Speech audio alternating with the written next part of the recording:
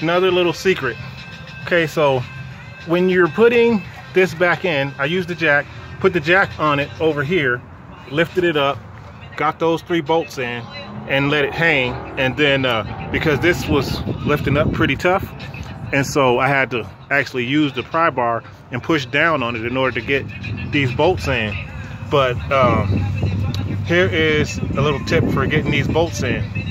The ratchet, notice how the ratchet tapers up. If you stick the ratchet in the hole, right, and then you can get it all the way in and wobble it, and then with the ratchet in the hole, you can adjust it and get the hole lined up and put the bolt in on the other side, and you can use the end of the ratchet and work it and get that bolt started. And then once you get it started in through these 2, then you can push it and pull the ratchet out as you push it through.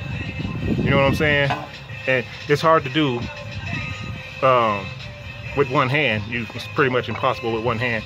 That's why I went ahead and got it in, and then I'm telling you how I did it now. But I used the ratchet, stick it through the hole and line it up, get those 2 holes lined, get the hole lined up, get the bolt in, and then push it through. And I did that on both of these.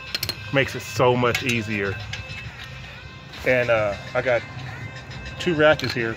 In both of them, the handle is tapered, and I believe that's why they do it like that, for that very purpose. Nice.